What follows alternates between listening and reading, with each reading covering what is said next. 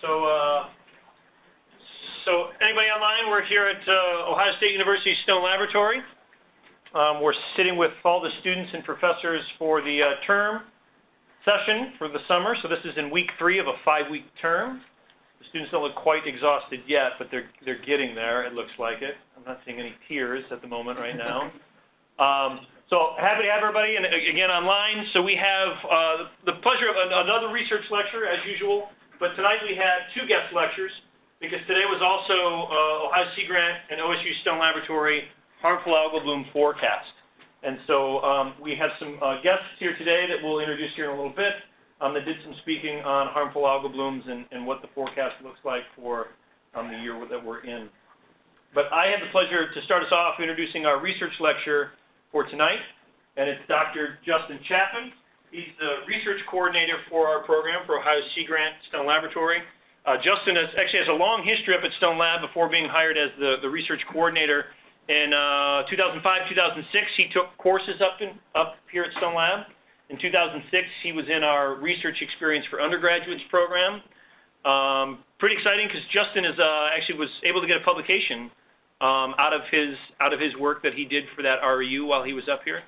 After undergrad at Bowling Green State University is where you did your undergrad, is that correct? And then went to University of Toledo where he grabbed his master's and his PhD working with Dr. Tom Bridgman. Very excited to have Justin on staff. Clearly one of the well-known and recognized researchers working on Lake Erie, specifically on nutrient issues and harmful algal blooms. So when we talk about that issue and what we can do, not only in Ohio, but in Michigan, Indiana, and our neighboring Canada, to address this problem, Justin is clearly recognized as one of the experts and a go-to resource. And so it's exciting to have him on staff. He's got many grants right now. He's working, I think you've got 5 separate grants somewhere in that area right now, Justin, you're working? 5 or 7. And one of the ones, not that they're not all important, Justin, but one of the ones that Justin has right now is through the EPA, and it's to work with charter captains in Lake Erie. And what Justin has done is train them how to collect a water sample that we can then take into our water quality lab, which Justin manages and runs and analyze that information. Actually going to be some data. Good, some data in here. And so I won't steal that thunder, but one of the things that I definitely want to say is not only is it important to have that partnership because those charter captains are covering parts of the lake that we couldn't get to with our own vessels in the frequency that they do. So that's critically important to have that data. But it's also showing that the stakeholders, the charter captain industry, is interested in this healthy lake. And so what you see is when this charter captain pulls up to a site, drops anchor, and gives fishing poles to all of his clients, at that same time he's getting a big sampling tube and reaching into the water and taking the water. And as soon as those clients see that activity, they ask, what's going on? And so it opens up that door to educate people on the importance of that sampling and the importance of, monitoring Lake Erie to address this harmful algal bloom critical issue. So I don't want to take any more of your time, Justin, but as we usually ask for not only our research speaker, but our guest speakers, kind of give a little glimpse on where they started their career at and how they got to where they got. A lot of our audience right now is students that might see individuals that speak at these lecture series and say, that's the job I want. And we want to be able to give you kind of an insight on what route it might take to get to that point. Justin, thanks for coming. Thanks for the introductions, Chris. So kind of my path into Stone Lab, I always had an interest in Lake Erie because I grew up about 7 miles south of the lake in a small town called Collins, and always did a lot of fishing on the lake. I started taking classes up here in 2005 because I saw a little flyer at Firelands College of BGSU and thought it would be fun. So signed up, got in. The next year came back to do an REU to Dr. Kane. He taught me how to make donuts. Or that's his what he calls doing research. We weren't making donuts, but that was the expression. Some old Dunkin' Donuts commercial or something like that. Time to make the donuts. Time to make the donuts. That research led me into graduate school at University of Toledo, and then I got in looking at the role of nitrogen in these blooms because there was a big debate in literature. And right when I was finishing up my master's, there's a couple of new papers out saying phosphorus isn't all that important, it's more nitrogen. So like I thought, well, what better way to get into PhD research? Because basically this question was already being asked for me, and I thought, well, let's see if it works for Lake Erie. So as research coordinator at Stone Lab, I kind of extended the role of nitrogen, looking at how it affects toxicity of these blooms. And Kevin told me, the reason why I've been flicking back and forth, if you stand up here talking too long on one side, it's going to freeze. So my presentation is all about these nasty, harmful algal blooms, but most algae are not bad. Algae are tiny plant-like organisms, and algae produce about 50% of the Earth's oxygen. So basically every other breath you take, you can thank algae. The algae are at the base of the food web, like these good algae. You have algae that are consumed by small shrimp-like creatures we call zooplankton. These zooplankton are preyed upon by small fish, and then walleye eats the small fish and so forth. And there are over hundreds of species of algae in the lakes, and they come in many different sizes, shapes, colors. But in general, they all pretty much do the same thing. They take sunlight, nutrients, carbon dioxide, and they make food and oxygen. However, too much of the wrong type of algae is harmful. And we use the word harmful algal bloom. The way I define harmful algal bloom is harmful. It has the potential to produce toxins, as evidenced in the Toledo crisis last year, but also has harmful impacts on the ecosystem. Algal, you can have algal blooms that are cyanobacteria, or are also called blue-green algae, which would be this picture up here. Someone hit a light. But there's also harmful algal blooms in marine systems, and these are mostly associated with red tides, or what you see down here. And bloom, there's no scientific definition of the word bloom, but it's the biomass that exceeds what's normal. And these harmful algal blooms are a global problem. Anywhere you have people throwing in excess nutrients, you're going to grow algae. These excess nutrients can come from fertilizers, manure, lawn care, sewage. Basically, whatever's surrounding a lake is most likely going to be the problem. If you have poor sewage and millions of people, that's probably the cause. If your lake's surrounded by agriculture, the problem most likely going to be caused by agriculture. And basically, if it grows plants, it will grow algae in the water. So these Lake Erie harmful algal blooms, the ones that we most talk about are a type of cyanobacteria called microcystis. They're also called blue-green algae. These cyanobacteria technically are not algae, but they're bacteria. When they were first discovered, way back in the day when people started looking at drops of water under a microscope, they saw these blue-green, and they knew what algae were, so they called them blue-green algae. But then we later learned that they're actually bacteria, but we still call them blue-green algae. And they require sunlight like algae. And microcystis produces the toxin microcystin responsible for the Toledo water crisis. And this is what one looks like under a microscope. It doesn't look blue-green under a microscope because they have a lot of gas vacuoles, and that gas vacuoles block light from passing through. So under a microscope, they look black. So that Toledo water crisis was a weekend without safe water. I believe it was August 1st or August 2nd. It was a Saturday morning into a Monday. I was actually up here teaching a one-week class, and at Saturday at 2 a.m. I got a text message from Ohio EPA asking if I had more materials to test for microcystin, and I wasn't paying attention. Like, it's 2 a.m. Why are you texting me this? And then I got another one at 6 a.m. says Toledo's under a water ban. I'm like, oh, that's what that was about. But it's about 500,000 people without safe water. All Toledo area hospitals canceled surgeries. So that's a human health impact. All businesses downtown were closed. They treated it like a level 3 snow emergency. You can't serve pop because you dilute your pop with water. businesses closed, and the city of Toledo spends about an extra $10,000 per day to treat water during these blooms. So that's, nearly $1 million of extra money just wasted to give us, I guess it's not wasted, but, if there was no blooms, they wouldn't be spending that money. So now to get into why these blooms occur in the first place, there's this general paradigm in limnology that phosphorus is the main culprit. And during the 60s and 70s, there was a lot of experiments on blooms trying to determine, is it carbon or is it phosphorus? This is an experiment in Lake 227 in the experimental lakes region in Ontario. It's shaped like a figure 8, and in the center, the scientist David Schindler, he divided it with a curtain. To the top half, he added carbon, nitrogen, and phosphorus, and a dense algal bloom grew.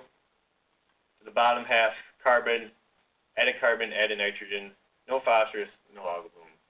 So experiments like this and many other experiments pinpointed phosphorus as being important.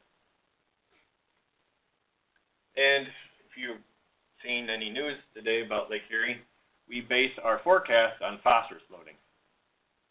So using the phosphorus loading from the Maumee River, we have models that predict the size of the bloom. And this year's bloom is, I think, 8.7 is what they're saying. So we're between 8 and almost 10. So we're going to have a pretty big bloom based on phosphorus loads. And we get a lot of phosphorus coming in wet years, when it's extremely wet, like it's been this year. But there's also drought years. So this is some data that we just recently published. Dr. Beatty is a co-author in this paper. Really looking at 3 years of wet versus drought years. And you can see the years here. On the x-axis on the bottom is Maumee River discharge, March through June. That initially was the critical period for bloom formation. In 2012, very little water entered the river, or entered the lake from Maumee River because it was a drought. 2011, extremely wet year. And then you can look at the total nitrogen loads and the total phosphorus loads associated. So when you have a wet year, we're getting a lot of phosphorus, but we're also getting a lot of nitrogen. When you have a drought, you're getting very little phosphorus, but you're also getting a lot less nitrogen. So it's really hard to tease apart, if you're just looking at this empirical data, what's driving these blooms. But we know from models and previous experiments, phosphorus is important. I've focused on what's the role of nitrogen. So why can nitrogen be important for cyanobacterial blooms? Well, the toxin, microcystin, microcystin is a toxin responsible for the water crisis. That toxin is 14% nitrogen by mass. It's an amino acid compound. All these ends up here represent a nitrogen atom. So this toxin is 14% nitrogen. Whereas if you look at microcystis, inside its cell is only 7% nitrogen by mass. So it's expensive in terms of nitrogen to make this toxin. And microcystis cannot grow or cannot make microcystin without some sort of combined nitrogen. It needs nitrate, it needs urea, it needs ammonia, amino acids. It cannot do nitrogen fixation like some cyanobacteria. And we also know from the molecular biology that gene expression for nitrate or for nitrogen uptake genes and for microcystin production is controlled by the same promoter.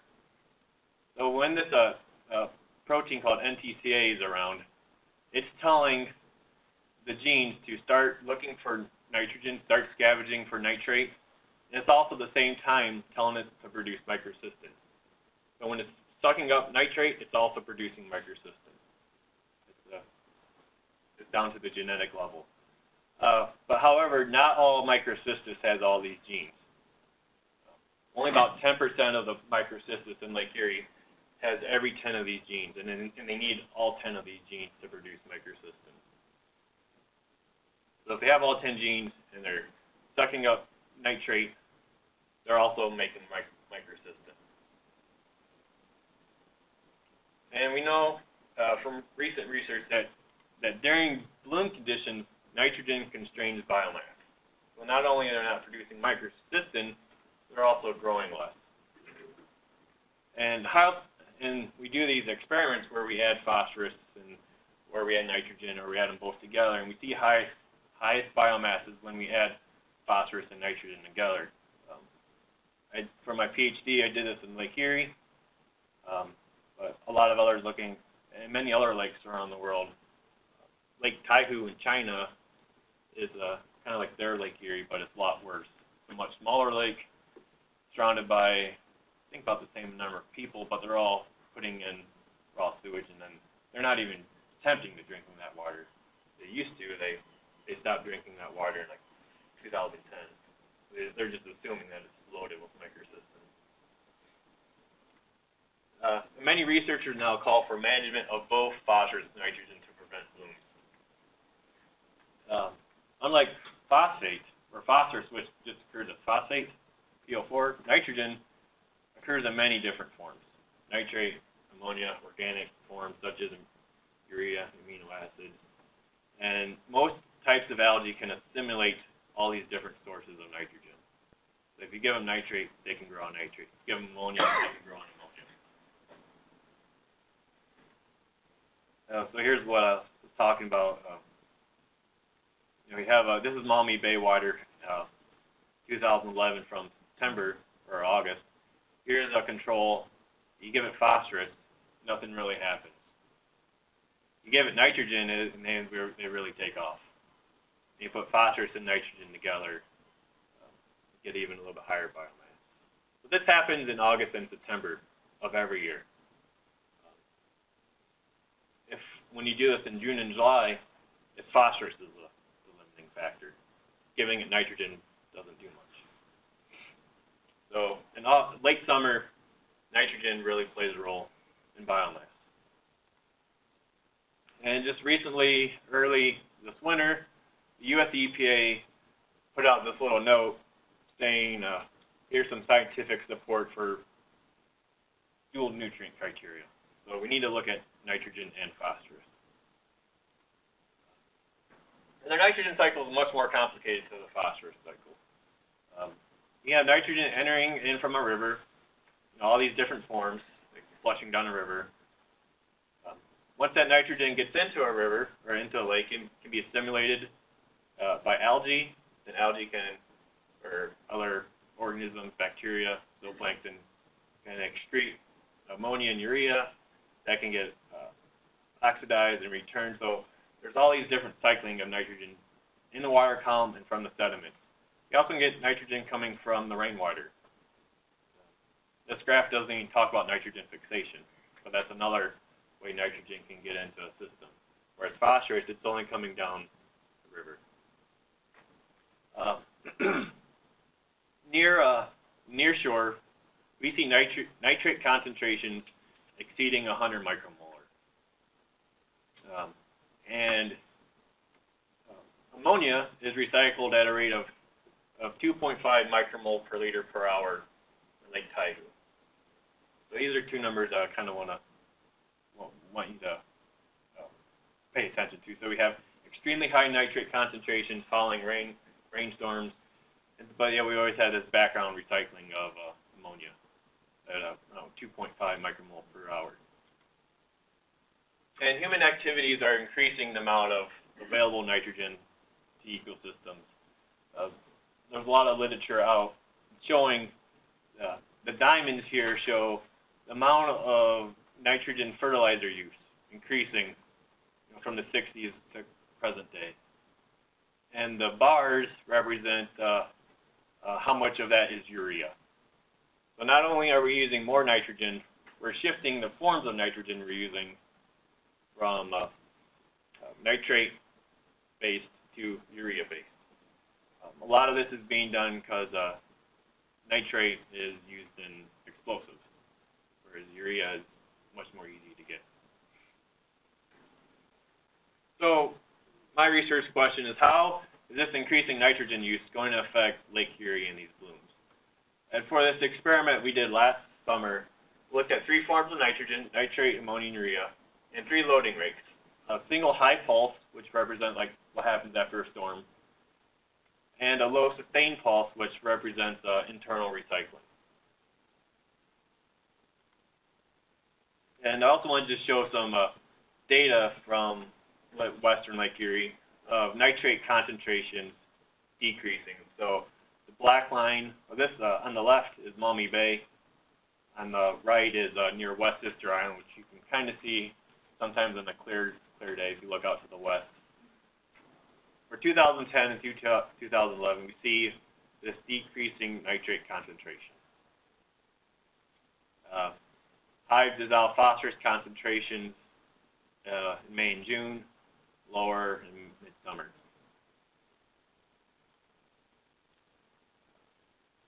So, well, last summer we did 3 of these experiments. The first one is in Sandusky Bay, which is not microcystis, but a filamentous cyanobacteria called Planktothrix also produces microcystin. And then we did 2 with microcystis, one in Maumee Bay, a couple days after the water crisis, and one later in September, just right out here by the Bass Islands. And I also want to point out the starting biomass. So one way limnologists measure algae biomass is looking at the concentration of chlorophyll A. Chlorophyll A is a pigment it's in leaves, it's in grass, it's in crops. It's a pigment that absorbs sunlight and starts photosynthesis. When there's more chlorophyll in the water, we assume that means there's more algae in the water. So for this Planktothrix experiment, we had starting chlorophyll A's of 165. This is super green water, and you'll see a picture of it in a second. The first microcystis was at 86, and another, the one out by the islands was at 18. So we have I'm calling this a Planktothrix experiment, and then a dense microcystis bloom and a small bloom of microcystis. So the experiment we do, you always have your control where you just look at baseline. Had a phosphorus treatment where I added 1 micromole at the beginning of the experiment. Then I had a single high dose of nitrate, ammonia, and urea. This was 100 micromole at the beginning of the experiment. This represents that flush of nitrogen following a rainstorm. And then I had low continuous doses of nitrate, ammonia, urea, where we added 8.3 micromole of nitrogen for every 4 hours. So every 4 hours we go and add a little bit of nitrogen. And when you divide that by 4 hours, you get that stimulates an internal recycling rate of 2.07 micromole per liter per hour, which matches the study in Lake Taihu. And when you add all this nitrogen up for over a period of 48 hours, the amount of nitrogen added in these low sustained doses equals 100.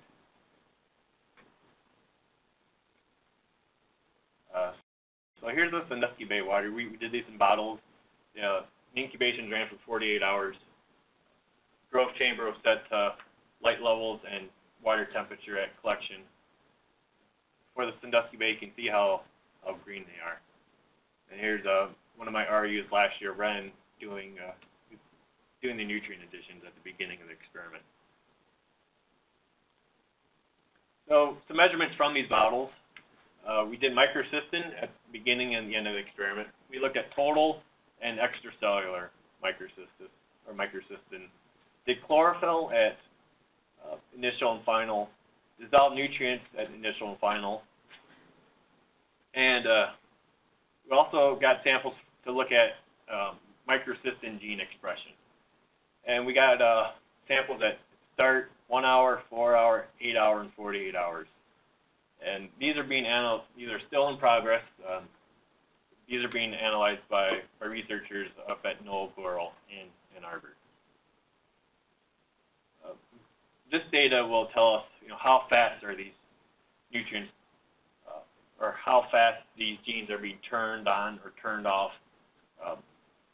How much nitrogen do they need to be turned on or turned off? Is there a delay? If you give them a high pulse, when does that gene expression turn off or turn on? So there's a lot of questions we'll be able to answer with this molecular data.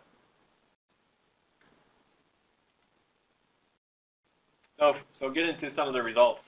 We're going to see a series of graphs that all look pretty similar. On the x-axis are the treatments. The black bar is the initial, and all the gray bars are after 48 hours of incubation. You have a control, phosphorus, and then the next three are the single high, nitrate, ammonia, and urea, and then the low continuous, nitrate, ammonia, and urea.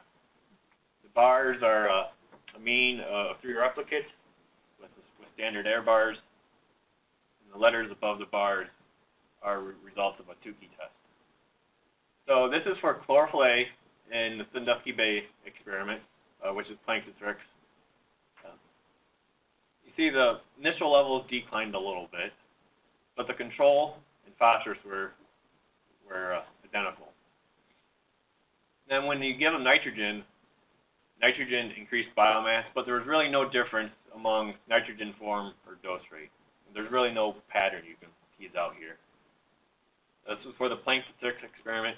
And then you look at microcystin, the toxin, and I have this little picture over here to help remind me what I'm talking about, either biomass or microcystin. So you can see the control and phosphorus, pretty similar to the initial, but you give them any form of nitrogen, they're going to make more toxin. There's really no difference between the dose rates. So the single high versus the low sustained have the same pattern, but among the nitrogen, the ammonia ones have the lowest microcystin. So they're producing more microcystin with nitrate and urea. Now we'll get into the microcystis dense bloom. Again, we see the control and phosphorus not, see no response there. But you give them any form of nitrogen, they're going to grow. So with microcystis, we're seeing more growth with ammonia. And again, no distinct pattern versus the difference in loading rate. You see the microcystis floating at the top. You look at microcystin for the microcystin in the dense bloom. Again, any form of nitrogen you give them, they're going to make a little bit more toxins, but they're making lower amounts of microcystin when you give it ammonia. And again, no pattern of low sustained or versus a single high pulse. Look at the small bloom. We get a much more clear results with the small bloom when you're starting with less biomass. Again, you give it any form of nitrogen, they really take off. But again, we see highest biomasses with ammonia. But then we see the lowest microcystin with ammonia. Okay. Again, no pattern of loading form.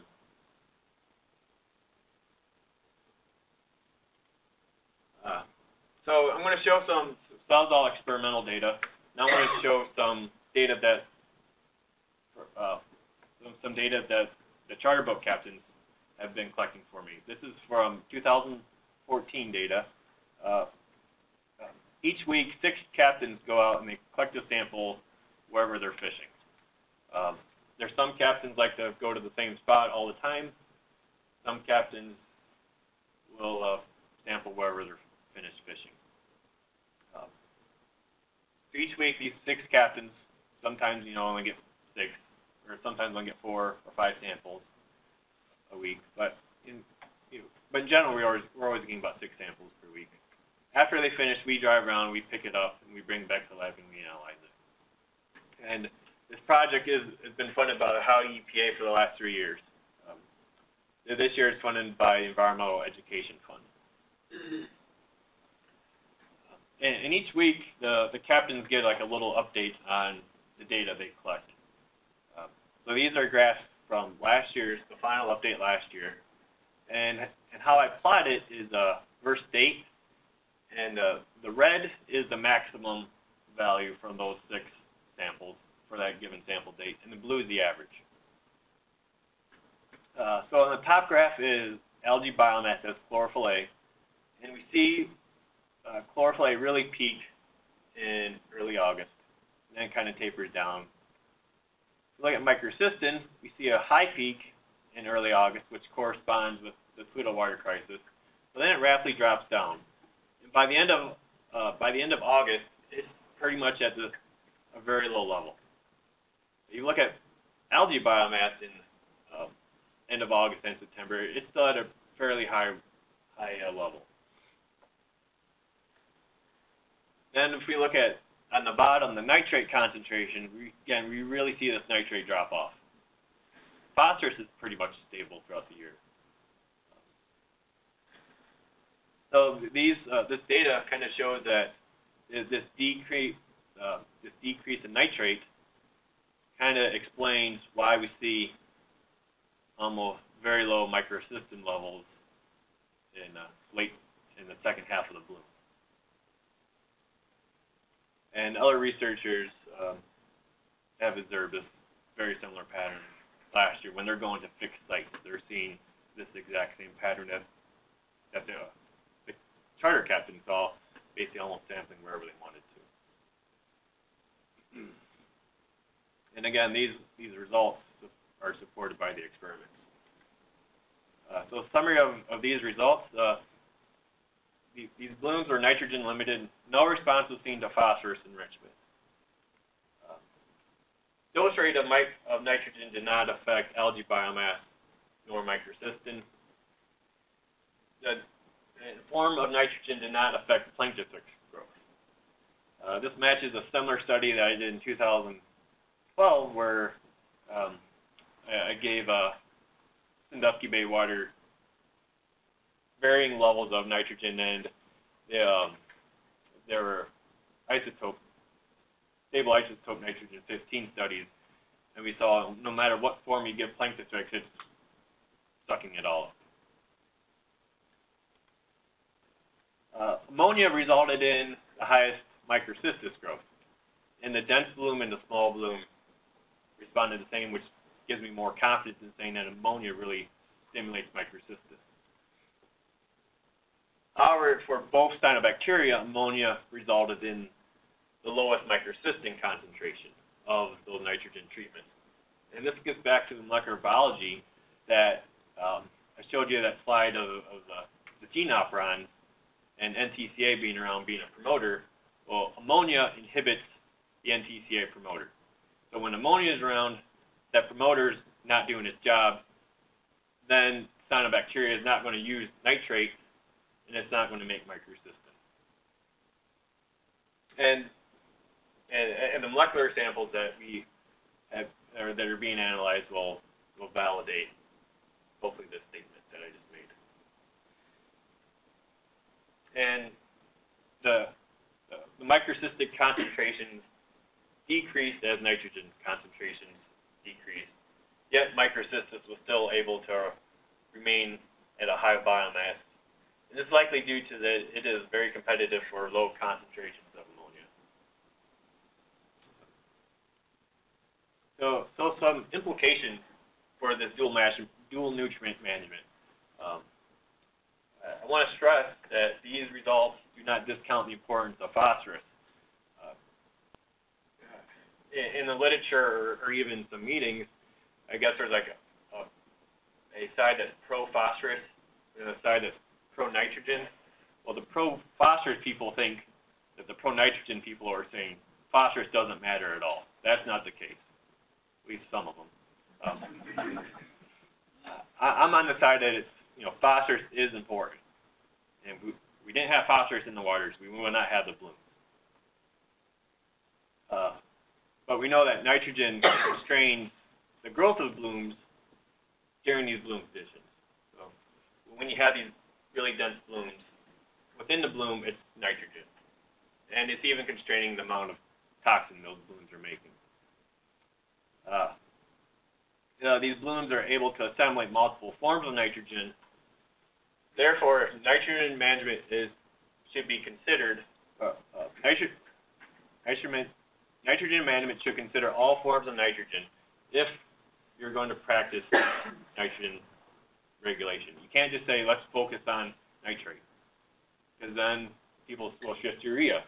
That could cause, won't have anything. There'll be no results. So you have to target all forms of nitrogen. And you can't just target a total nitrogen concentration, because some say, well, we lowered the total nitrogen concentration, but now we just shifted it all to urea. So you need to look at all forms. These blooms reach the same biomass under both loading regimes. So the recycling of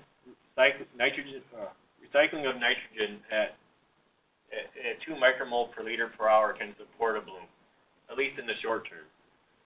Therefore, that stored nitrogen that's in the system that's being recycled, that will need to be depleted before any external nitrogen load reductions have any impact.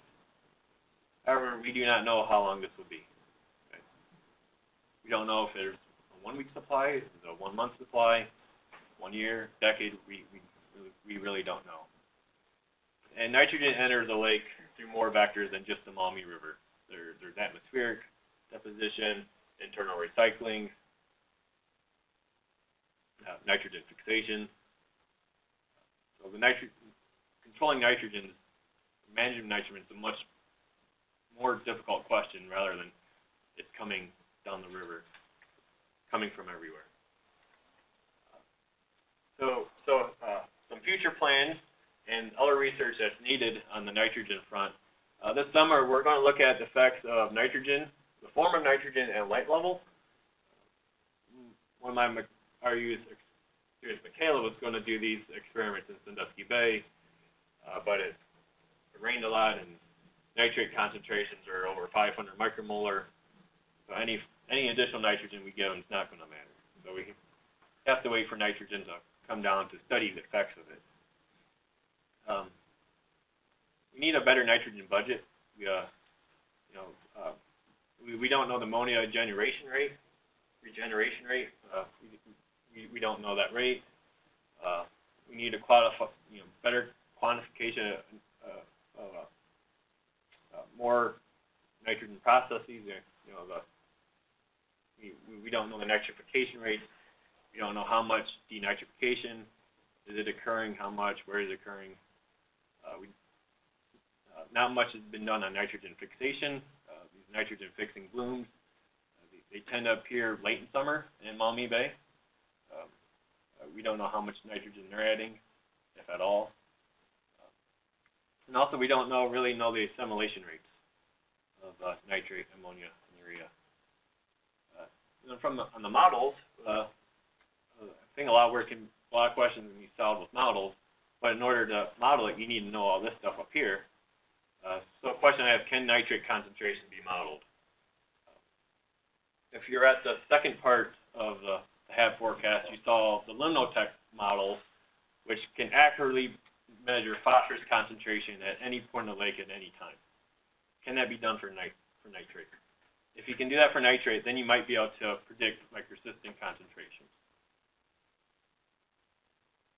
And then these models could possibly be used to test for the Annex 4 stuff that you'll hear in the second presentation. It's all based on phosphorus load reductions. And the models say if we reduce phosphorus by 20%, by 40%, by 60%, this is what the lake will look like. Well, what if we ran those phosphorus load reductions with a concurrent load of nitrogen reductions? What will be the impact?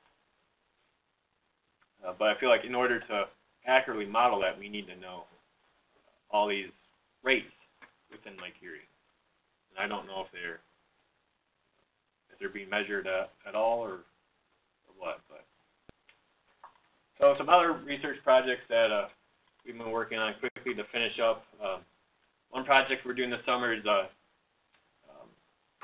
looking at the Sandusky Bay bloom. It's a plankton surface bloom. It's pretty much a shallow cesspool. There's always cyanobacteria in the lake in Maumee Bay, but it doesn't spill out directly out in the lake. It kind of hugs the shoreline. So every week we're sampling in red. These red dots are where we're sampling. And Bowling Green and Kent State University are sampling along the shoreline. And this is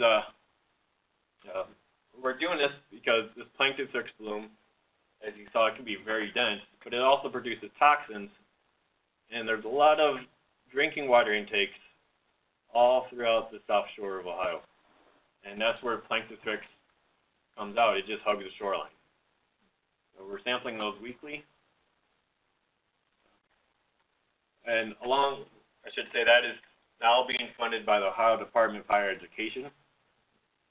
They just changed their name, I guess. We're part of that project. We're also putting buoys out.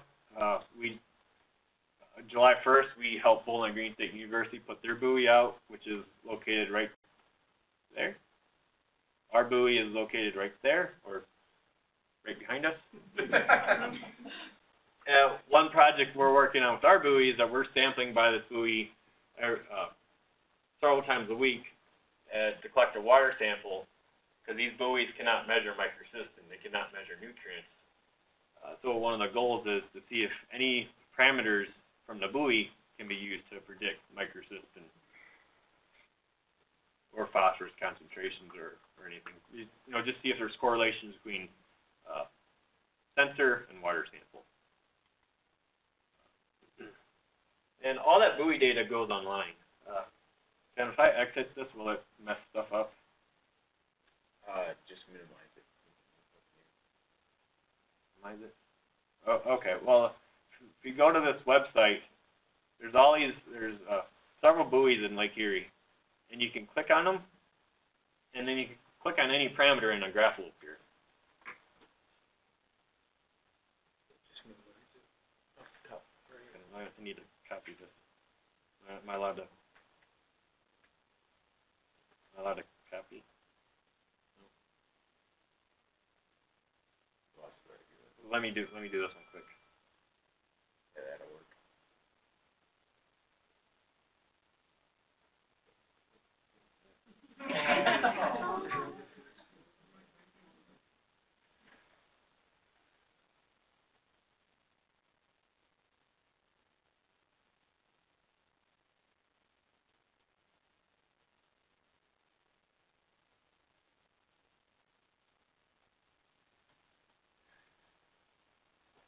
So if you go to that website, then there's this launch this tool, and then that map that I showed loads up, and we can click on our buoy. There it is, and then say if you want to look at water temperature.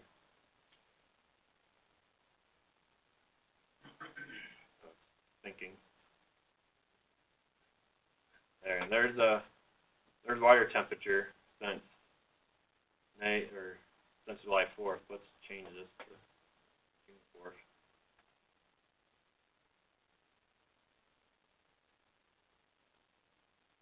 And then there's water temperature. So you can do this with all these different parameters from each buoy, and all the data is somewhere here. This is like only the third time I've looked at this website because it was just launched yesterday. But you can get all the data from these buoys, download it, export it into Excel, and do your own calculations with it. That's kind of cool. This one, Kevin? And then this. So our buoy actually was donated to us last year by Fondrice Environmental, which is a company that sells buoys and water quality equipment located near Dayton, Ohio. Another project that just got word is going to be funded is looking at, can these water pitchers remove microcystin? So, you get questions like, does my Brita pitcher, does my pure pitcher, does it remove microcystin? I don't know. Let's test it. So we're going to be start doing this research later this summer.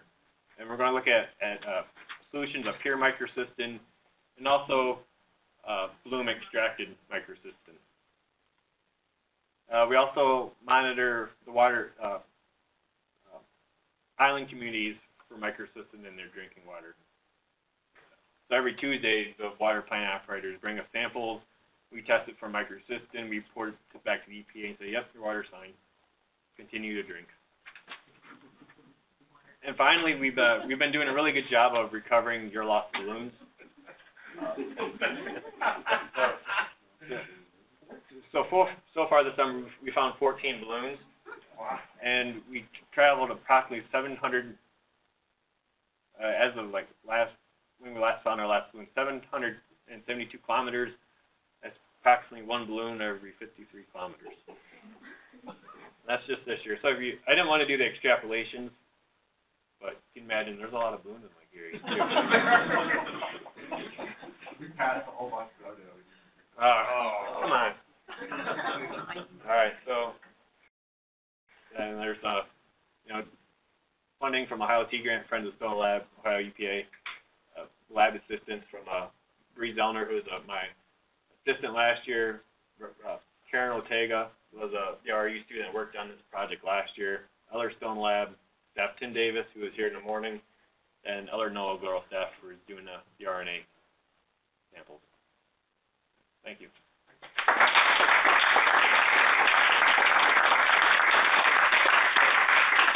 We have time for a couple questions for Justin. So, zebra and cloud mussels are really good at recycling ammonia. Has anybody in the literature looked at experiments with ammonia regeneration from them and the effect of toxicity of microcystin and microcystis, if that decreases the toxicity? Well, I know there's a study done by you and colleagues that looked at nitrogen, right? It was Conroy.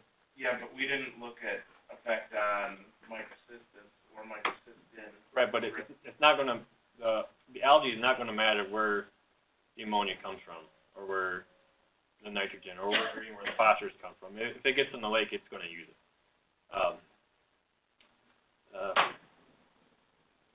So there's really no direct correlation between,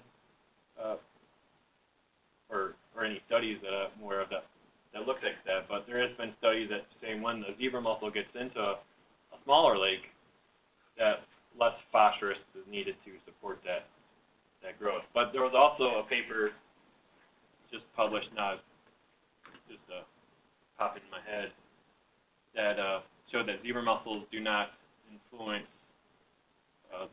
microcystin quota for microcystis cells. Oh, okay. So if there's zebra mussels present or not, the microcystis is still going to produce as much microcystin as it wants to. Dang, that was going to be a good project for next year. Real quick, Justin, we were sort of speculating on the importance of atmospheric loading of nitrogen, and sort of two pieces of this. It would seem to make sense that atmospheric loading of nitrogen would be more important on Lake Erie, say, than any of the other Great Lakes, versus depth to volume. We have more surface area to depth, so nitrogen loading or atmospheric nitrogen. No. I don't know, but this area of the Midwest receives the most atmospheric deposition of nitrate. And if that's, if you get a rainstorm that has high concentrations of nitrate, I don't know off the top of my head concentration of nitrate, but microcystis doesn't need a lot of nitrate to get going. Just a few micromolar will increase its biomass. They were speculating that atmospheric loading might be 40% of the total amount of nitrogen. That would be quite a lot. And then, again, if you're someone that's trying to regulate nitrogen, is looking at nitrogen coming down the river the best way to do it? I would argue no. So it's not going to be, you can't point your finger at farmers for nitrogen, because it's coming from everywhere. Whereas, we can point our finger at farmers in the Maumee Bay, or the Maumee River Basin for phosphorus, because we know it pretty much is coming from there. So if you're going to try to reduce nitrogen, any suggestion? It's a global deal, and it's multiple sources. So burning of fossil fuels, reducing amount of ammonia fertilizers, nitrate fertilizers. I have two questions, actually.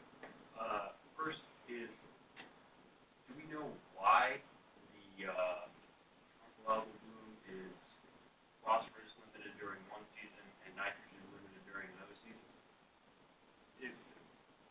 If you assume the general tenet of phosphorus limitation, okay, it's going to be should be phosphorus limited all the time. But when you have growth throughout the summer, the nitrate concentration is being depleted, ammonia is always being sucked up, but you're also losing nitrogen from the system through denitrification, which is the process that takes nitrate, NO3, converts it to N2 gas, and then that gas leaves the system. So it's a combination of uptake and growth and also loss from the system. Denitrification only happens like this? No, it happens the entire throughout. Probably happens more frequently or at a higher rate in the summer because of temperature. But in the early spring, early summer, you get a huge pulse of nitrogen flushing in from the rivers. Okay. My other question is that why is microcystin not removed by conventional wastewater treatment? You mean drinking water, or? Yeah. Well, it is. So. Why was there an emergency with Toledo? Because they weren't expecting any sort of bloom at that time, and they measure microcystin daily, but their intake is towards the bottom. Okay? If it's calm, all the microcystis is going to be at the top, and then if you get some wind, it mixes up. They didn't have the sensors that they have now, so they weren't ready for it, and they were using much lower levels of it's called activated carbon. Yeah. When there's more, when they know there's more stuff in the water, they put more carbon in. Well, they weren't using much, and they weren't ready for it. Now this year, they have all these sensors for biomass, in the intake part, out in the lake, at the in their the first stage where the water is actually coming in the pipe. They have that data. They know the amount of microcystis coming into their plant, and it's like a 2-hour ride from where it's coming in and where they start treatment. So they can be ready for it. If they're paying attention, to their sensors around the clock, they'll be able to know at least within 2 hours. Hey, here comes the pulse of stuff. So let's get ready. So, how the ammonia affects the microcystis, would you suggest that using ammonia more than urea would probably be better because the microcystis levels are lower, or something like the actual bloom itself? That is a good question and a hard one to answer. If you're planktophoric, it's not going to really matter for biomass, but it might make less microcystin. For microcystis, it will get a much higher biomass, but it might make a little less toxin. Now, if you're only able to somehow magically control which form of nitrogen is in the water, and you could switch it to one form or another, that would be one experiment you could run. That we don't know, because there's always all this recycling of ammonia in the water. So I was going to make a quick question in the statement. We've got to kind of stop, but Justin will be available afterwards for questions. So can I come back to the water treatment one? Mm-hmm. So what we use to take the toxin out, we know, UV or activated carbon or potassium permanganate. But I guess to come back to that, it's not used all the time. It's actually they ramp that up during a detection cycle. So that's why when they said $10,000 a day, because when they detect the toxin, that's something that they add that they wouldn't do as a baseline treatment of that. Yeah. And then the question I had for you, you had mentioned that there's 10 genes that are required. All 10 have to be there to produce the toxin. But then you also referenced the number of 10% of the actual microcystis contain those 10 genes. I'm curious, has anybody been checking to see, is that percentage of the population that carries the 10 genes changing through time? So there has been some work, and it seems pretty much to sustain at a low rate. So that was not really all that recent data from like 2008, I believe. Most recent I heard. In other lakes, they've showed that the form of nitrogen really controls the strain of microcystis that's out there. When you give it one form of nitrogen, you're shifting the microcystis community more towards nitrogen-producing microcystis. If you give it more ammonia, you're shifting it back the other way. But it's not always all that consistent. You know, it's not. If they're going on ammonia, it's going to be 100% non-toxic. If they're going on nitrate, it's not going to be 100% toxic streams. And if you look at, in the lake, it's complex. There's always a mixed bag that's out there, because there's always a lot of different forms of nitrogen out there. We think just a tremendous amount of good information. Thanks, Jess.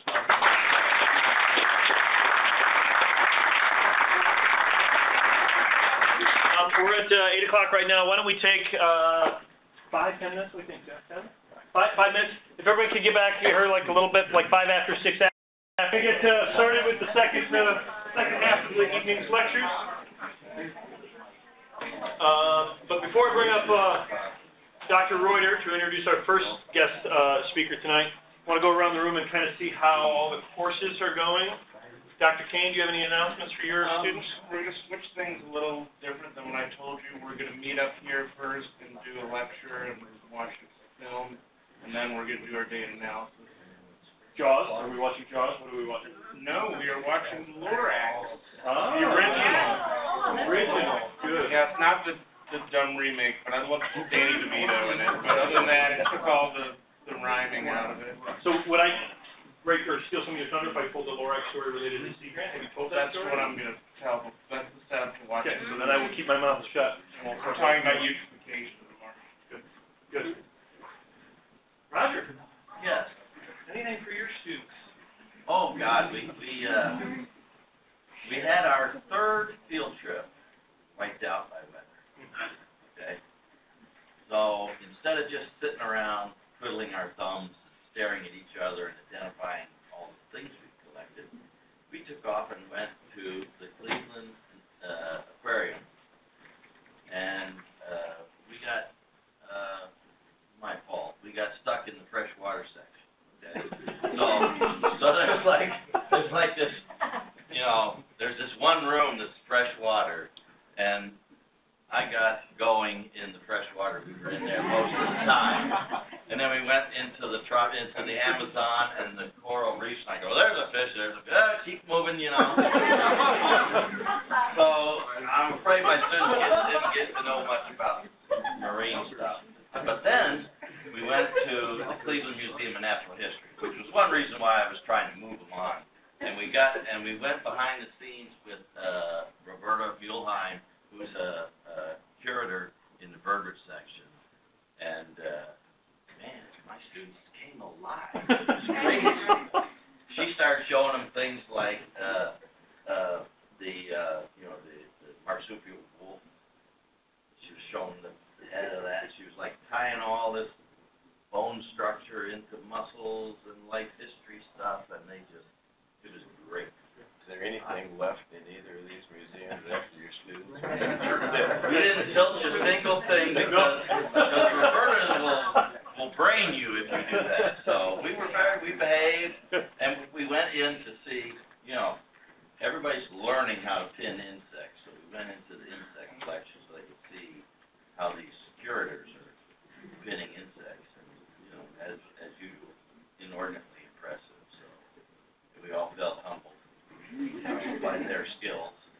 But I tell you what, I think it was, even though it wasn't planned, it might have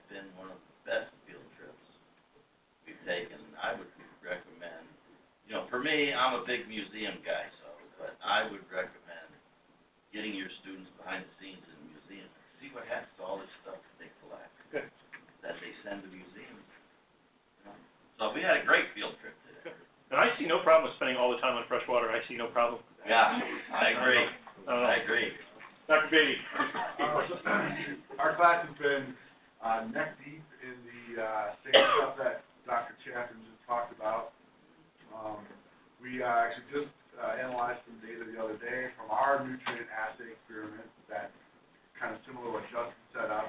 We added a combination of nitrate and phosphate at different levels to see which would be most stimulating to the growth of the algae out there. And we actually found very limited stimulation from our additions of nitrate and phosphorus. And we pondered about that for quite a while, but we also recognized in our observations at that time that mostly what we had in our experiments turned out to be diatoms. And we haven't gotten the actual data from the nutrient data from that experiment yet. I think actually it's probably done. But from a subsequent experiment with my RU, we saw that the silicate concentrations were pretty close to the level that would limit the growth of diatoms. So right now, we're probably limited. The diatoms are being limited by silica. But looking at the water sample that Justin grabbed out of the lake today, the microcystin are starting to show up, and so the diatoms are probably going to make way for their nemesis. Their enemies, but our enemy, the blue-green. Dr. Simon, any comments for your class? We have our first exam tomorrow. Had your first practical, did very, very well. Very impressed. We're doing an experiential project looking at Asian growth bobtail shiners this year. And I think we finally finished our measurements, so we're in good shape. I think we have.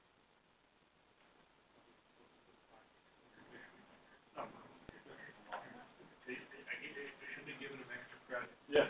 I was wondering what that smell was, but we got it now. I understand. Good.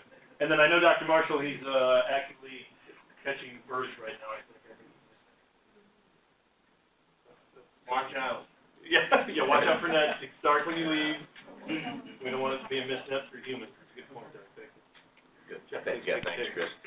I think we're really fortunate tonight to have a person who's really become a good friend, Tinka Hyde from US EPA Region 5, the office in Chicago for the Midwest, here as our speaker. I want to tell you a little bit about Tinka and also give you a little bit of a preface on the importance of this talk based on what we heard earlier today.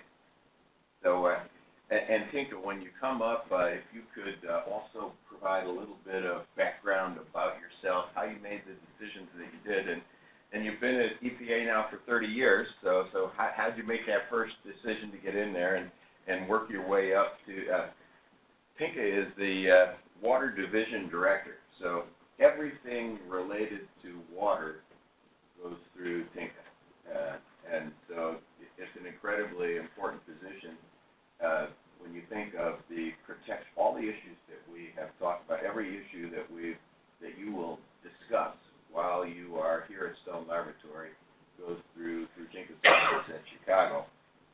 Started at Lake Superior State, went to New Mexico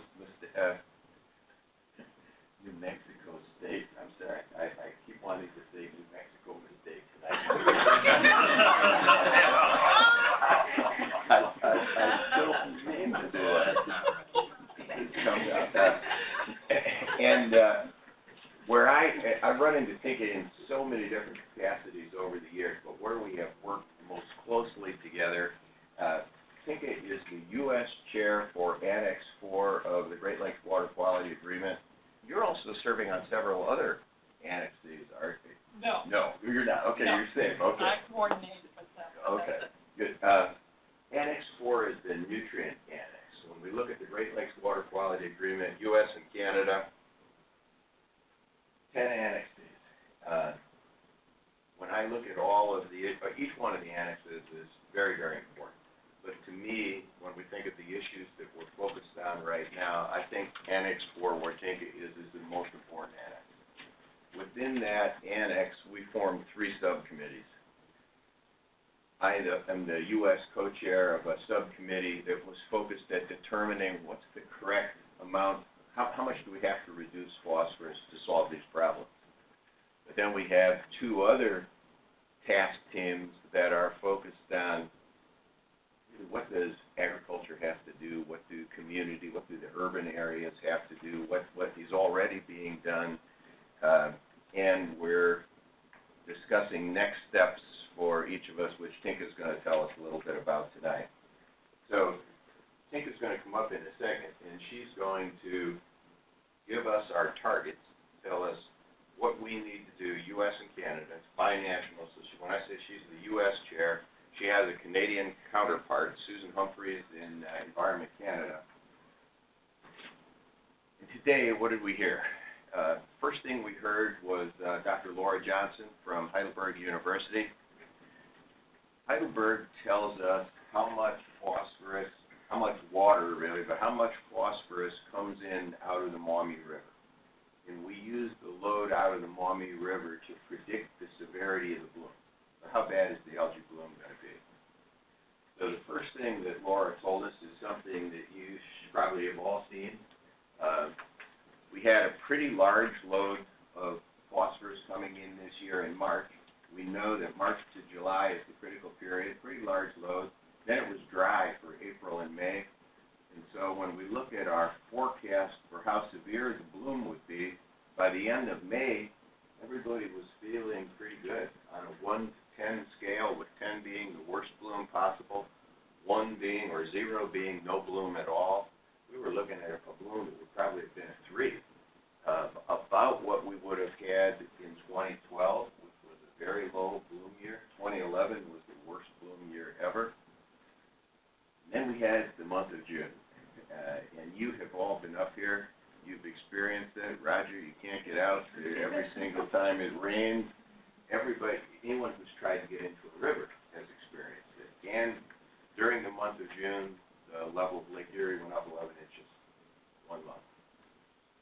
We're now 16 inches above average for June's going back to 1918, and we're within 12 inches of the all-time high. So it's just amazing changes very, very quickly. Turns out that the discharge for June was the 3rd largest discharge for any month ever, going back to 1930, and it was the largest discharge for the month of June, the largest load of phosphorus to ever come in for the month of June, and we went from a forecasted bloom of a 3 to a forecast for the 2nd worst bloom that we've ever seen, a bloom that will be at least an 8.5, and could be almost as severe as the bloom of 2011. All happened within the last month, and unfortunately it's still raining, and so that's a big concern. So now, the importance of the things that we're going to hear from Tinka. What do we have to do? What does the U.S. and Canada, what have we done, what have we said is, what have we agreed on are the reduced loads or the targets? What do we have to hit as a target to solve this problem? So with that as background, and again, Tinka, if you could start with a little background about yourself, please join me in welcoming Tinka Hyde.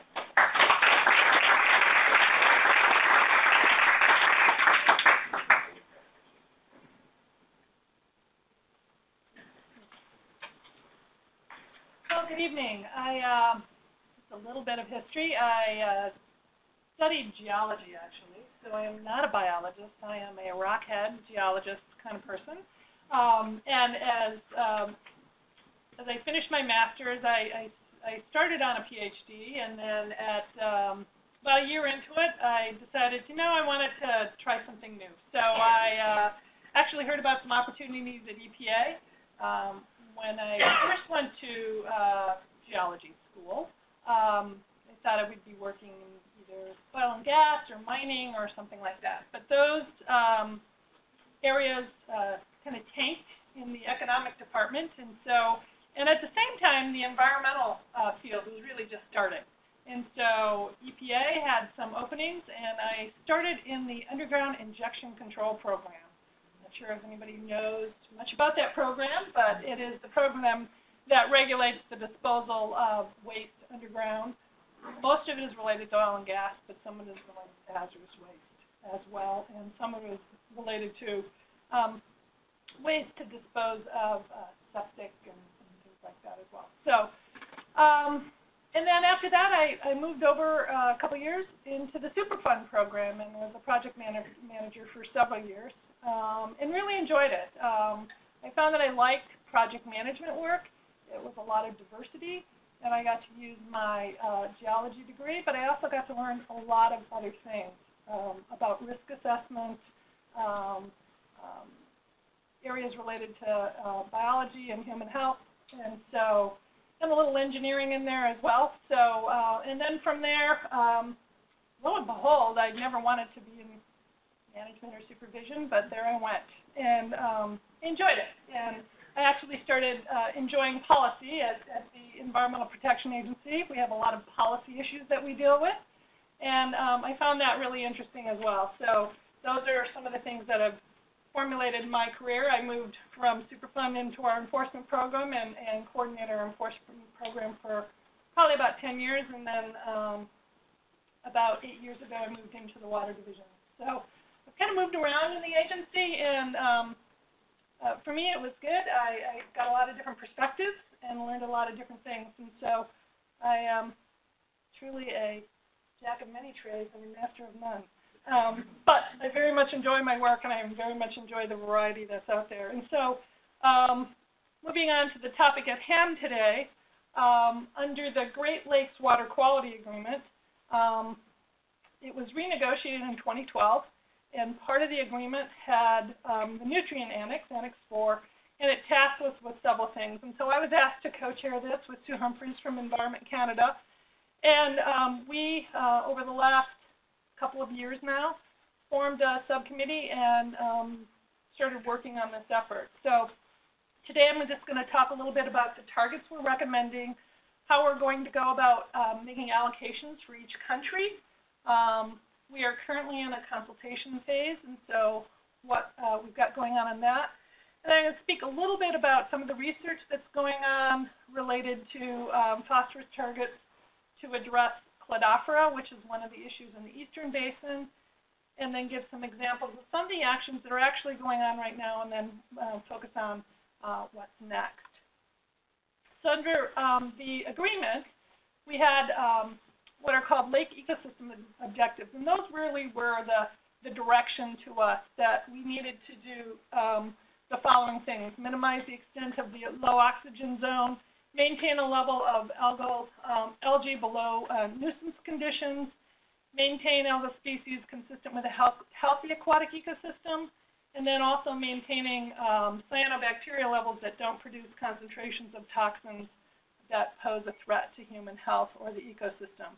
And then finally, we also had to make sure that we were maintaining the mesotrophic conditions in the open waters of the western and central basins, and then the oligotrophic conditions in the eastern basin. So we had a variety of things that we had to deal with, and as you can see on this chart, the various issues really do align fairly well with the different basins in the lake. So the central basin really has a hypoxic issue of low oxygen.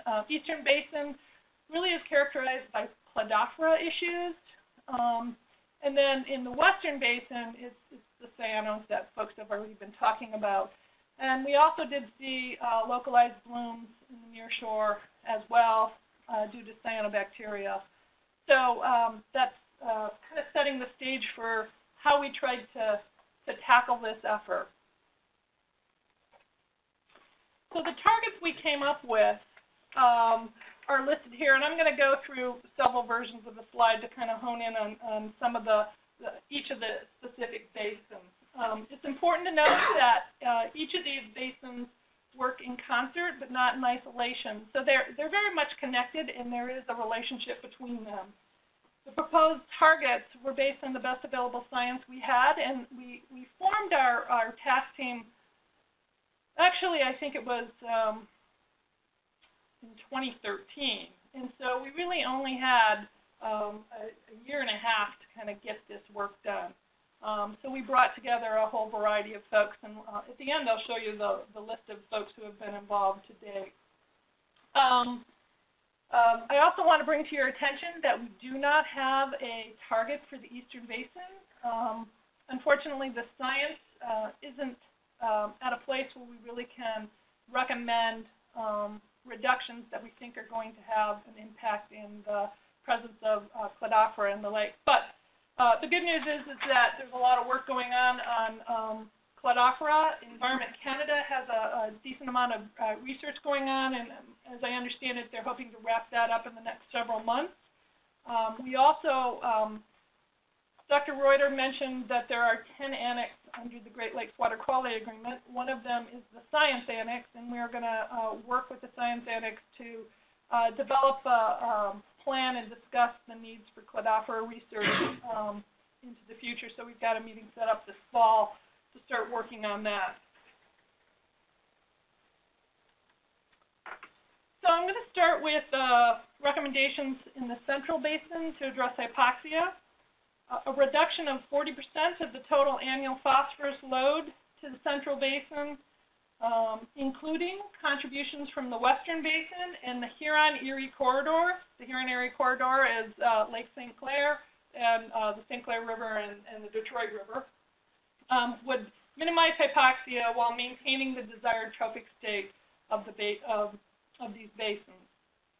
So reducing the annual total phosphorus load to the Central Basin to 6,000 metric tons is our target, and that would raise the average late summer dissolved oxygen concentration in the hypolimnic zone to concentrations around 2 milligrams per liter or higher.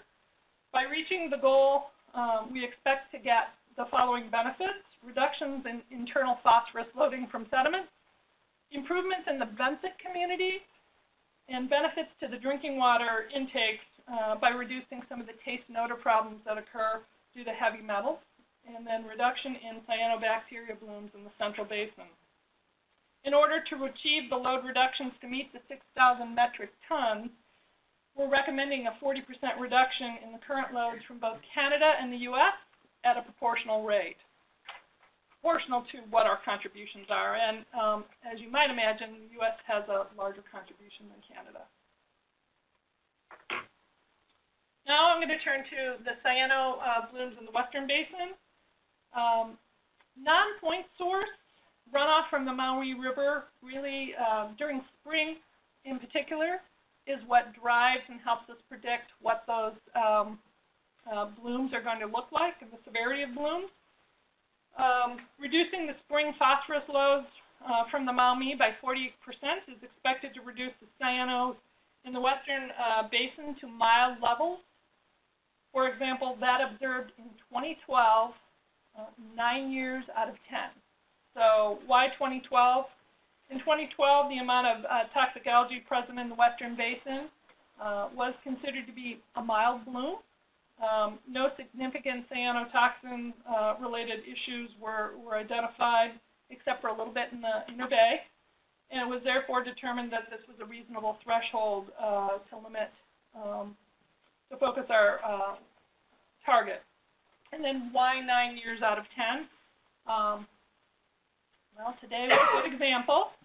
In years with extremely wet conditions in the spring, we're likely to see substantial algal blooms despite our phosphorus reductions. And so our expectation is that we will only be able to be successful likely 9 years out of 10. I think that's really our hope. As climate changes and continues to evolve, we may have to kind of go back and take a look at this, but that's our recommendation at the moment. And then finally, in the near shore, we had recommendations for achieving a healthy aquatic ecosystem in the near shore. That was one of the lake ecosystem objectives. So limiting the formation of cyanobacteria blooms is key to this lake ecosystem objective. So small blooms have actually been observed at the mouths of several rivers. The Thames River in Canada Leamington tribs in Canada, and then the Maui River, Raisin River, which is in Michigan, Portage River, Toussaint Creek, and then in the Central Basin, the Sandusky River and Huron River. Neither the modeling nor the monitoring data was sufficient to generate load response curves for these individual tributaries. However, the task team felt as though that the Maumee really represents, serves as a surrogate for these streams. The same types of issues, non-point source contributions, rain patterns, those sorts of things, are happening in these watersheds as well. And so the expectation is that a 40% reduction in these watersheds is going to be needed to address the nearshore problems at the mouths of these rivers. And that would be a 40% reduction of both total phosphorus and dissolved reactive phosphorus. And I forgot to mention that on the cyano blooms in the Western Basin, the 40% reduction equates to a 860 metric ton load of total phosphorus from the Maumee and 186 metric ton load of dissolved reactive phosphorus from the Maumee. So this is just a map that shows where those priority watersheds are. The Leamington, just in case folks aren't aware, is that kind of fuchsia color below the long pink Thames River. The Thames discharges in Lake St. Clair and then flows down through Detroit River. The Leamington tribs are interesting because that's the greenhouse area, agricultural area in Canada, and they're relatively small tributaries which have really quite significant concentrations of phosphorus, and so that's one of the reasons why those were selected, and it stands out as being a really tiny area, and that's why. So in terms of allocations, in order to achieve the annual 6,000 metric tons of total phosphorus, we are recommending a proportional reduction in Canada and the U.S. Those allocations are going to be based on 2008 load. We know that the total phosphorus load in the Central Basin in 2008 was a little over 9,500 metric tons. And so the team is currently confirming what the relative contributions from each of the countries was in terms of load, and then that 40% reduction will be applied to those numbers.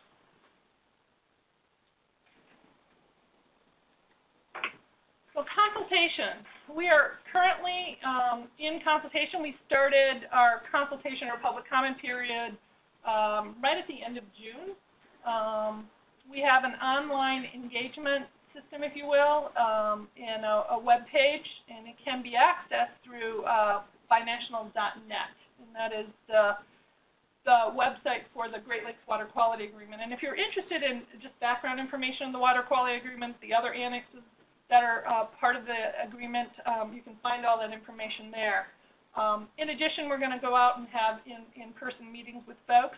On the web page, you can find some general information about the targets, an actual printable fact sheet, and then the objectives and targets task team report. That is a report that the task team that Jeff and Sandy George from Environment Canada co-chaired, and it has a lot more information on it about the science and how they came to those decisions, including some summaries on the modeling efforts. This slide is a little old. We have started consultation, and our consultation in the U.S. is going to run through the end of August. In Canada, it's going to run through the end of July. There may be a little bit more consultation in August as well. When you go to binational.net, you'll have the opportunity to go either to the U.S. page or the Canadian page, and there's a series of questions we ask folks, and we are interested in folks' input and feedback. So if you have any thoughts, go there and give us some input. Next thing I wanted to talk about briefly is Cladophora, and as I mentioned previously, we're not at this time recommending targets for the Eastern Basin for Cladophora. Science at this time is insufficient. However, there is research going on that is going to help with this, but I wanted to give a little background. Historically, overabundance of Cladophora was intimately tied to phosphorus enrichment, generally associated with inputs of phosphorus with high biological availability. So dissolved reactive phosphorus from wastewater treatment plants and industrial discharges.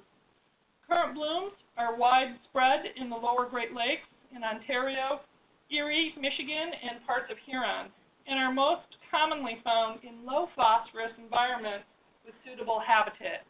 So that the habitat would be a substrate, hard substrate, and then light. With the exception of Lake Superior and parts of Lake Huron and Georgian Bay. So those are the only areas that we haven't had Cladophora issues. There are a number of reasons, and include the role of invasive species as modifiers of nutrients, such as the mussels, physical habitat features, such as substrate, light penetration, and nutrient recycling capacity. Modeling Cladophora growth in response to phosphorus loads is challenging. It's important to note that the initial models were developed under environmental conditions that are significantly different. The near-shore waters are heavily impacted by phosphorus-enriched discharges from point sources, which is not the case so much anymore, compared to those experienced across much of the affected shoreline at present time, which is influenced by a more complex mix of phosphorus sources, including non-point source, offshore phosphorus, and phosphorus trapped and recycled by expansive populations of the descended mussels that reside in the near shore. It's also important to consider that the model results are only as good as the data used to run the models, pretty common for all things. A comparison of the approaches undertaken in the Annex 4 phosphorus targets, where no phosphorus targets were agreed on, will be compared to an alternative approach that Environment Canada is currently working on that demonstrates that that tries to work through some of the science gaps and looks at data issues. From a research perspective, Environment Canada is working to address the science, knowledge, and knowledge gaps required to deliver and inform phosphorus targets specific to Cladophora for eastern Lake Erie. Research activities are summarized in the following three themes: source tracking and apportionment to determine the origin of SRP associated with nuisance blooms. This research recognizes that contemporary blooms may be driven by phosphorus inputs from watersheds, circulation of offshore waters, as well as the phosphorus translocation and recycling mediated by descended mussels. This work will address science-based targets to minimize blooms by improving our understanding of the specific sources of phosphorus currently fueling blooms in the near shore. The second is the use of molecular markers from material preserved in the lake sediment to reconstruct the historical bloom frequency and severity of Cladophora in eastern basin of Lake Erie, and to relate this to the phosphorus load.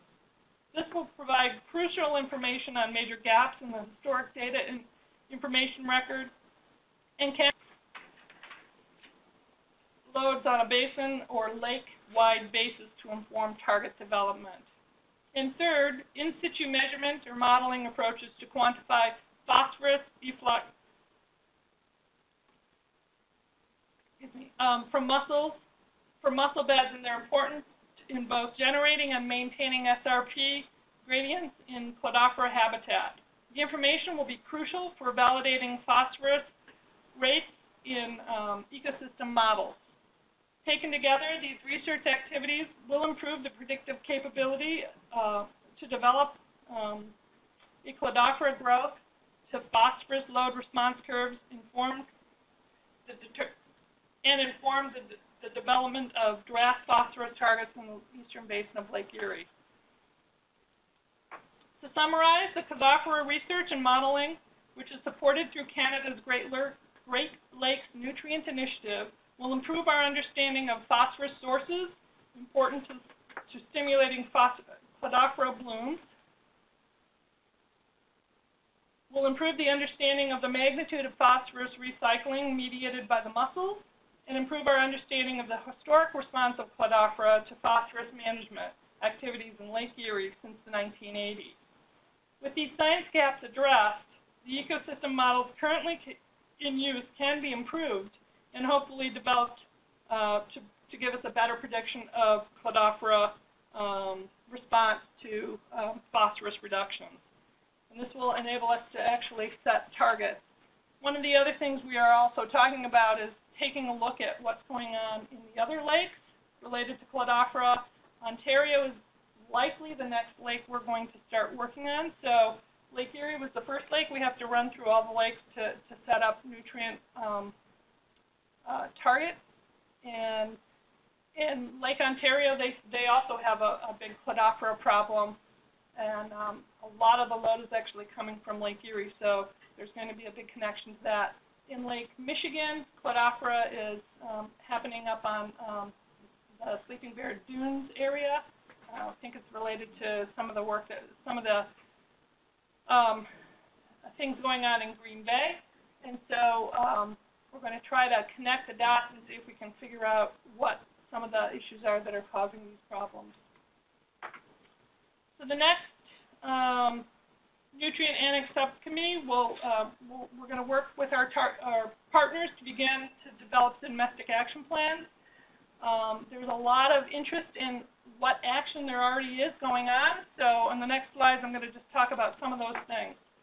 A lot of this stuff is related to work that either EPA or, the U.S. Or Canada are already doing.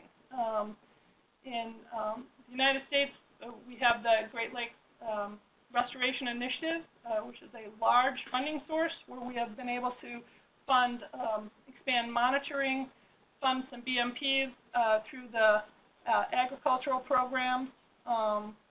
In Michigan, they have worked to actually reduce the levels of phosphorus in the Detroit wastewater treatment plant discharge. That is one of the largest dischargers on the Great Lakes, and it is the largest discharger on the Great Lakes. And so over the years, they've actually gotten Detroit to a place where they're discharging at averaging 0.3 milligrams per liter, which I'm forgetting the actual pounds reduction, but it's fairly significant. In Ohio, they've done legislation recently that tries to direct how agriculture is going to operate related to fertilizer and manure application. And in Indiana, they've got some interesting monitoring programs going on where they're trying to connect practices on the field with in-stream reductions in phosphorus. In Canada, similarly, they've got some funding that they've been able to do additional monitoring. Ontario, they've worked with Canada to develop an agreement on how they're going to work together. And then the conservation authorities, which is kind of like our NRCS, they go out and work with farmers to put BMPs in place. So lots of things are going on in the area of action, but not enough to see significant changes. So the next step, consultation. We are going to consider the comments we get and make changes as appropriate. The Great Lakes Executive Committee is the organization that kind of manages the Great Lakes Water Quality Agreement. We're going to make a presentation to them in December of our final recommendations. And they have to be finalized by February of 2016. I already spoke about the allocations by country, so the next big task we have ahead is developing domestic action plans. The domestic action plans are actually the implementation plans for how we're going to actually achieve the 40% reductions. It's likely to be something that each jurisdiction, each state, each department are going to have to figure out what actions they're going to take in both the United States and Canada. And then finally, these are the organizations that have been part of our subcommittee. You'll notice all the states around Lake Erie, Ontario, agricultural departments, environmental departments, departments of natural resources, a whole collection of folks who have been part of this, NOAA. And then in addition to these folks, we have these different task teams who have actually brought in additional folks, a lot of universities, through Jeff's work, Ohio State University, Michigan, University of Michigan, Heidelberg College, and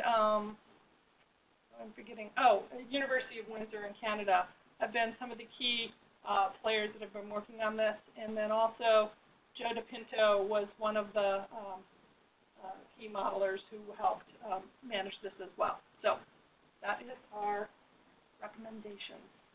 Thanks very much, Tinka. What I'm going to try to real rapidly do is tell you a little bit about the science within the Annex 4 task team that focused on the objectives and loads, the science behind the numbers that Tinka gave you, and then we'll take questions for both of us at the end. And I'm going to move very rapidly through these. Again, focusing on adaptive management throughout, and this is critical. As Tinka indicated, each of you, the students in the room, you can comment. You can go to binational.net and you can see the report that will outline everything that I'm going to summarize for you today. And in that report, you're going to see the term adaptive management. What does this mean? Because each of you, as you move into potentially jobs with state or federal agencies, are going to hear this again and again, because it's the way we are likely going to do business in the future. We've made a recommendation, as Tinka said, of a target for the Maumee River in the spring of a load of 860 tons. Best science we have tells us that that's the number that we should shoot for. As we take action on the land, as we change the actions of farmers, the behavior of farmers, we're going to start moving down toward that 860 number. We need to be monitoring to determine, are the actions we're taking effective? If we have a buffer strip or a cover crop initiative that should reduce phosphorus loading by 10%, does it really do that? Does it do 10% on every kind of soil? Does it do 10% on every land elevation or the slope of the field? Or does it only work on flat or only hilly ground, etc.? But also, we need to be looking at the 40% reduction or the target of 860, and as we get closer to it, decide when we get down to a reduction of, say, we're down to 1,000 tons, how's the lake look? Maybe we're satisfied with a load of 1,000 rather than 860. Or once we get to 860, we look at the lake and we say, this is not far enough. We've got to go to a reduction of 750. That's what adaptive management means. It allows us to take action right now with the best available science, but then as we move toward that goal, continue to evaluate and decide if that is a satisfactory goal. You'll have that again and again. Real quickly, we're focused on four things: Western Basin, harmful algal blooms; Central Basin, dead zone; Eastern Basin, Cladophora; and then the small blooms at the mouths of tributaries in the near shore. Those were the biggies for us. For the goal for harmful algal blooms, we wanted to produce a bloom that was smaller or equal to the bloom.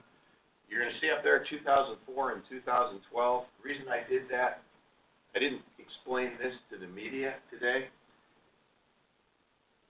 2004 models perfectly. The 860 target works really well for 2004, and it produces a particular biomass of algae. 2012, that's a year that everybody remembers. The bloom of 2012 is almost identical to the bloom of 2004, but if I said the bloom of 2004, nobody remembers what 2004 looks like. 2012 they remember, but quite frankly, 2012 doesn't model as well. So we put the two in there together. We want to have a bloom that looks like that 9 years out of 10. We use 2008 as our base year. Why do you choose 2008? Remember Tinka said we want to get a bloom that looks like 2012 or better 9 years out of 10. So what you do is you pick a year that has a very, very large discharge. It's a year where the discharge is so big that a discharge that big would only be exceeded 1 year out of 10. If you can reduce the load that comes in during that big discharge year to an acceptable level, then you could say, all right, if we can do it during a big year like that, we should be able to hit that 9 years out of 10, and therefore we would be successful. So that 860 target is based on the load from 2008, which is a big discharge year. And we focused on the Maumee River because it became really clear that we've got a lot of great information about that. The data is the most reliable, and when we look at the Maumee, it's the one that accurately predicts the severity of the bloom, particularly when we look at the load from 1 March to 31 July. Target load 860 tons for total, 186 tons for the soluble or dissolved reactive. But it's important to take the total discharge volume for that year and divide it by the load of phosphorus, and you're going to get a milligram per liter. But we want a flow-weighted mean concentration, and that's what our task team recommends that we follow. If you want to know, for instance, if I simply looked at the load, and next year we have a drought year, like we had in 2012, and the load goes down to 500 tons, hey, we declare victory. We solved the problem. We have to be looking at that flow-weighted mean concentration. So irregardless of how big the discharge is, we can determine if the best management practices are actually reducing the amount of phosphorus that's coming off the field. So the target is 0.23 milligrams for total phosphorus and 0.05 for the soluble, and that's a 40% reduction on what came out of the Maumee in 2008. We also, when we look at the nearshore, because the Great Lakes Water Quality Agreement said you have to also look at nearshore, not just the basins, we could see, and I'll show you a slide at the end, very end, I'll show you a slide that literally shows you how you can see from satellite the blooms at the mouths of each one of these tributaries. So those became the priority tributaries that Tinka mentioned in the Annex 4 report. We could identify those blooms at the mouths of those tributaries, so we recommended the 40% reduction. We also believe that those tributaries contribute to the total load for the basin. And again, we recommended focusing on and tracking the flow-weighted mean concentrations.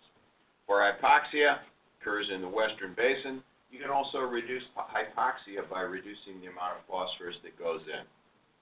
When you think about it, the giant bloom of 2011, I'll show you a picture, you've probably seen it already, or Dr. Beatty has talked about it, or the students have studied it in the REUs. That bloom moved into the central basin and then it sunk to the bottom. All that had to be decomposed. That uses up oxygen. Therefore, if we can reduce the size of the bloom, we'll also reduce the oxygen consumption rates in the central basin, the cold water bottom layer, or the hypolimnion. P-loading to the central basin, the area between Sandusky and Erie, that comes from the western basin and the central basin. If we reduce, and the target, if we can reduce the load to a dissolved oxygen concentration that results in a dissolved oxygen concentration of 2 milligrams per liter, that was the science. That's what we wanted to do. You know, we could have picked any number. We could have set a target, let's reduce the size of the area of anoxia by 50%. Or let's reduce the duration of the anoxic period in half. There's really no science there. Why did I pick 50%? I could have picked 40, I could have picked 60. We chose to pick a reduction that would raise the dissolved oxygen concentration in that bottom layer to at least 2 milligrams per liter. I'm going to explain to you why in just a second. We focused on the annual load. For the harmful algal blooms, we focused on spring. For hypoxia, we focused on the load during the whole year. We used 2008 as the base. When we looked at harmful algal blooms, we used 3 models. The forecast that we gave this morning uses 4 models now. We've added a 4th. When we look at hypoxia, we used 6 additional models. We felt very confident all 6 models agreed that if we could reduce the load to the central basin to 6,000 tons, the target that Tinka recommended, that the average DO in that cold bottom layer would be above 2 milligrams per liter.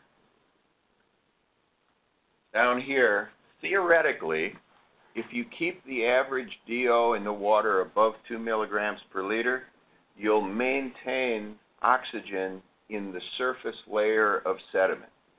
If you maintain oxygen in the surface layer of sediment, you will greatly reduce the recycling or internal loading of phosphorus from the sediment. So if we could hit that target of 2 milligrams per liter, we'll get a double bang for our buck. We'll reduce the load of phosphorus coming in from the external sources. We'll also reduce the release of phosphorus from the bottom sediments. 6,000 tons was a 40% reduction. And again, we're focused on the western basin and the central basin. So here are the blooms. I told you before about the big bloom from 2011. So essentially, all this biomass that formed this bloom is going to sink to the bottom and contribute to that oxygen depletion. You see, 2012, this becomes our target. We'd like to have a bloom that would look like that or less 9 years out of 10. All right.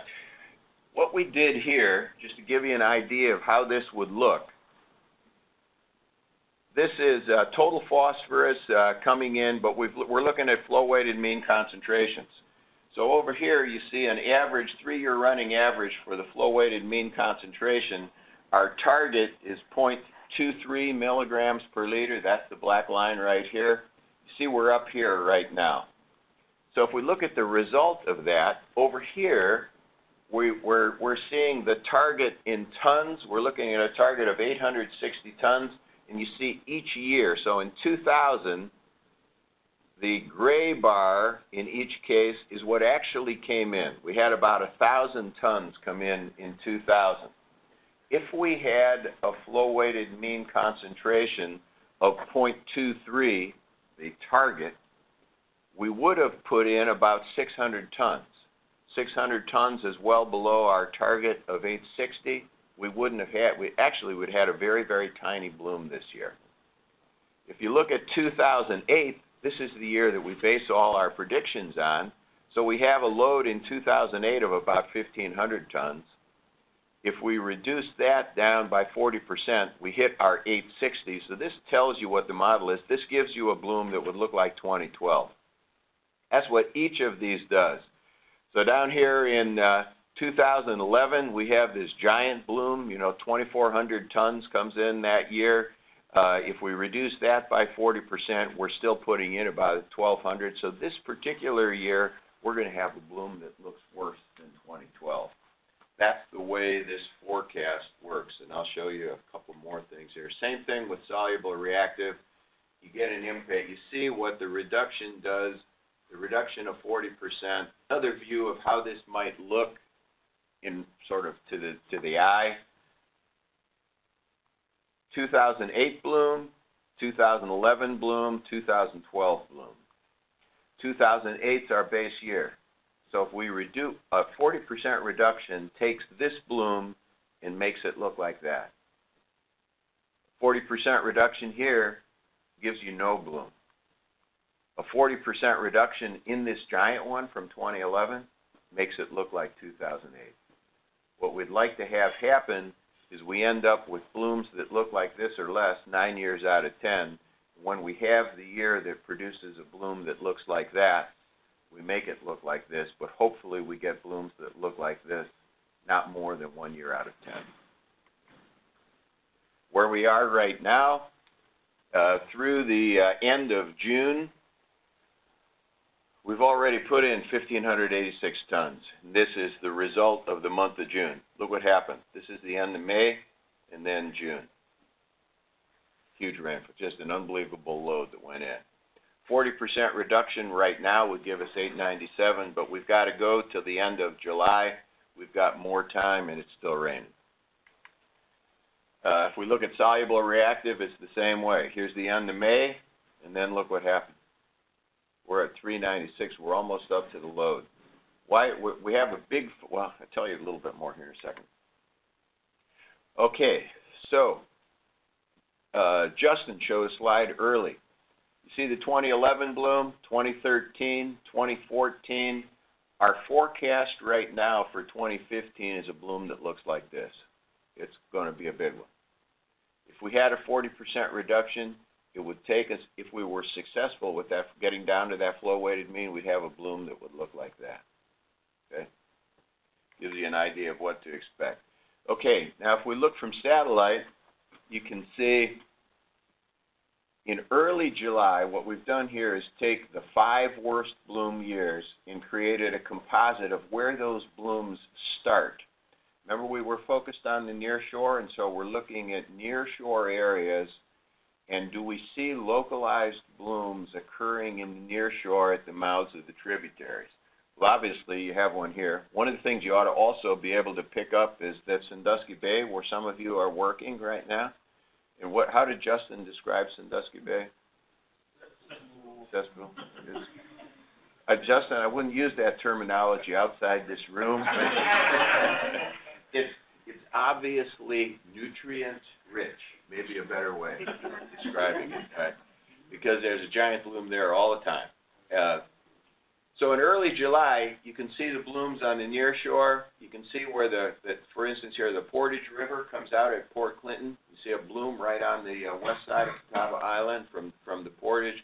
You can see where the Two Saint and the various tributaries come out here. You can watch these blooms grow. This is where Monroe comes in. Remember, Tinka focused on the Leamington tributaries. Here's the Leamington tributaries up here. Very, very small tributaries, very small load, but the concentration coming out of those tributaries is over 1,000 milligrams per liter. They drain agricultural greenhouses. You go to end of July, bloom picking up. What you see here at the end of July, see this right here? This is where the Monroe Thermal Power Plant is right here. You have a giant thermal discharge. What do blue-green algae, cyanobacteria need? High concentrations of phosphorus and warm water. And obviously you can see that again there, and you see the blooms grow. And then this is where I'm going to stop. A couple things to say about this. What this one does is look at the top contributors, the top loaders. So if we're going to identify what are the priority tributaries, this is a helpful one. This is 2008 data. Green bars are what comes in from what we call the connecting channel. So we really don't call the Detroit River a river, it's a connecting channel between Lake Huron and Lake Erie. The Detroit River in 2008 put in 2,040 tons. The Maumee River in 2008 put in 3,800 tons. The Detroit River brings in, to the western basin, the Detroit River brings in 94% of the volume of water. 94% of the water comes in out of this river, brings in 2,000 tons. 4% of the water that comes in out of the Maumee brings in 3,800 tons. Maumee is very, very highly concentrated with phosphorus. This is the source of your problem right here. Next highest loader, next highest river for all the Great Lakes is the Sandusky River. Brings in 1,100 tons. This number, the 3,800 for the Maumee, varies from about 2,300 during a real dry year up to about 4,200. So whenever anybody shows you a number for a river and they say, here's what the load is, you got to ask them what year that was, and are you talking the annual year, January 1st to the end of March, or are you talking the water year? October 1 to the end of September. The other thing, if you look here, now, this is an important thing to keep in mind, and this is where I'm going to end this talk. Tinka said that our target load, and you'll find this in our committee report, task team report, target load for this basin is 6,000 tons. That means the whole load that comes in out of this basin and into this basin can't exceed 6,000 tons. In 1969, we put in 29,000 metric tons of phosphorus into Lake Erie. Our models told us first, in fact, the first target that most people miss now, and I have often forgotten about it, the first target that we came up with was 14,600. So we went from 29,000, we said, let's get down to 14,600. We got down there and we thought we didn't like that, and we reduced that to 11,000. So right now, in everybody's mind, we have a target of 11,000 tons. If we reduce the load to the Central Basin to 6,000 tons, then you see going into the Eastern Basin, there's not very much that goes in here. If we reduce the load to the Central Basin to 6,000, that means that the total load to Lake Erie is under 7,000. So we have then gone from 29,000 to a targeted load of 14,000 to a targeted load of 11,000. What we're really saying now is that we ought to have a target of less than 7,000. Why might that be? And the biggest reason for this is that the amount of dissolved reactive phosphorus that is coming into the lake has gone up by 144%. The total amount, we're still hitting many, many years, we still hit the 11,000 target. But in that 11,000 target, the dissolved reactive component has gone up 144%. The dissolved reactive component is 100% bioavailable. The particulate phosphorus component is 25 to 50% bioavailable. So if you quickly do the math, a target of 7,000 with an increase in 144% in the DRP, or the dissolved reactive, which is 4 times more bioavailable than the particulate, they're almost the same. The big reason is the change in the dissolved reactant. With that, I'm going to stop. We've gone a little bit over, Chris. Tinka and I can stay up here for questions. Yeah, I think that's a great idea. I think we should take a couple questions before we wrap things up. Absolutely. Okay. Any questions from the audience? Actually, let's thank our two speakers.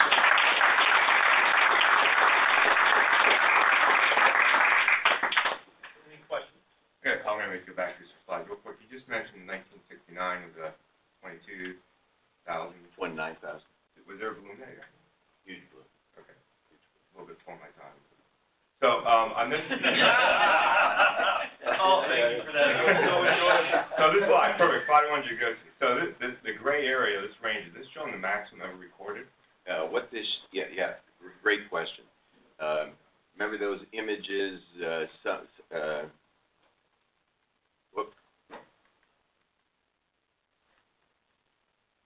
Okay. The gray area represents, at the top, is the load that went in this year when we had the biggest bloom in history, and at the bottom is the load that went in that year, in 2012. Okay. So I'll go back to the slide for a second. So we've seen the large increase here, almost 1,000. So now if we go to the satellite data slide you had later. Oh, this one? No, the one with the digital. There we go. So I guess, given the loading is coming in so late this year, and I heard someone earlier, I guess, mention it, starting to see it, I guess, can we project that because of the late loading and the fact that, we're already into 9th of July and we're not seeing this kind, that we're going to have less of a bloom than we're projecting because the time is later in the year? Oh, great question. Tom Bridgman is sampling in Maumee Bay. Tim Davis from Tom Bridgman, University of Toledo, Tim Davis from NOAA Laurel, It also has a number of sensors out. Justin's out all around it. So Justin, right, you're not seeing big concentrations of microcystis or anything like that. You are seeing a little bit? Yeah, we're seeing a little bit. So you see a scum come up? There's reports all the way to Huron of decent amounts 2 weeks ago already. Yeah. Oh, but all right, the data's not saying it's not scum level. I mean, this is from Maumee Bay, it's all red in early July. Right. Right. And during the worst bloom, so if you look at early July right here, this is where we'd see that, okay? And this, Tom Bridgman is already seeing blooms in Maumee Bay, and actually a little earlier than what would be normal is what Tom is seeing this year. Just one other question, and I'm an engineer, maybe the only engineer in here, but familiar obviously with the western, but you're talking about the eastern basin blooms and the whatever. Cladophora. Yeah. So can you contrast characteristics of the eastern with the west? Is it similar? I mean, I'm familiar with the western, but I just don't remember seeing The big difference. Go ahead. This is planktonic algae, meaning that it's suspended within the water column, and the Cladophora is a benthic form of algae that's attached to the bottom, and it's not a blue-green. It doesn't produce toxins. The challenge for us, we know if we reduce the load, I'll give you exact numbers. If we reduce the load to 6,000 tons to the central basin, that's obviously going to have an impact on the eastern basin because all that water is going to move to the eastern basin, and it reduces the open lake concentration of phosphorus in the eastern basin by 1 milligram per liter. We know that's going to have a positive impact on the amount of Cladophora, but we can't measure the size. How big of a reduction are we going to see because of that? And the reason is that when we look at Cladophora growth, we don't know how much it's driven by the open lake concentration of phosphorus versus the load from the tributaries along the shoreline. And right now the models are not good enough to help us figure that out. So if that's not a toxin producing, I guess I think it has a nuisance. It has a nuisance, and it fouls the beaches, and that as it decomposes, you get bacteria and types of things that can cause human health problems. In that Indian phosphorus. I have a two-part, I don't know if it's two-part. I have a double-barrel question. One is if we can achieve this. Well, I guess the first question is, is this cyanobacteria problem having an impact on walleye and perch populations? And then, if we get this reduction in phosphorus loads, what is that going to do to walleye and perch populations? Great question, because that gets back to the bottom ecosystem objective that Tinka referred to, which is, maintaining the right trophic conditions within each one of the basins.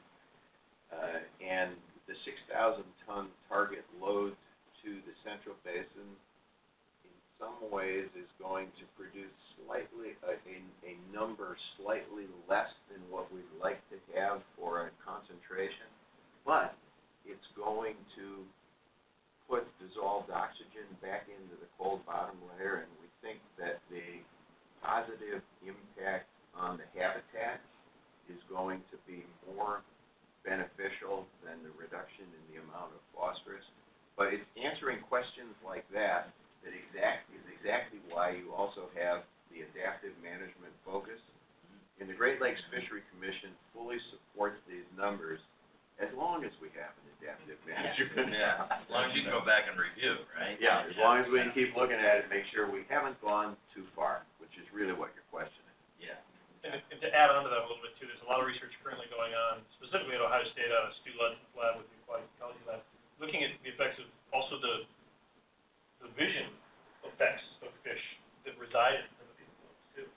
their ability to forage within these blooms and how efficient they are foraging within the blooms. So they're seeing growth rates in things like white perch because they have a better ability to forage in these blooms than something like a yellow perch or walnut. So there's some other effects there too as the water clarity changes, not just changing the dynamics of the food web, but just visual acuity. So it's going on with that. So interesting. Yeah. Thanks very much.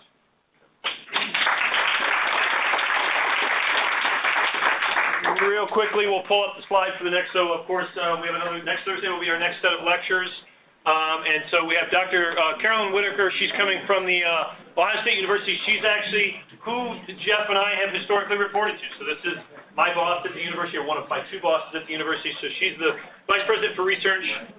And then the research brief to be announced, we filled that with, there should be a name there, and I don't know why there isn't. Oh, Jay Martin. That's July 16th, correct? Is that what this date is? Yeah, it is, Jay. Yep, so that's Dr. Jay Martin, and he'll be here speaking. He's got a great social science spin on some of the harmful algal bloom work that's going on, too. So giving a real read on what things like, what the farmers are thinking about these blooms and their activity in the life. So thanks, everybody, for tonight, and have a good evening.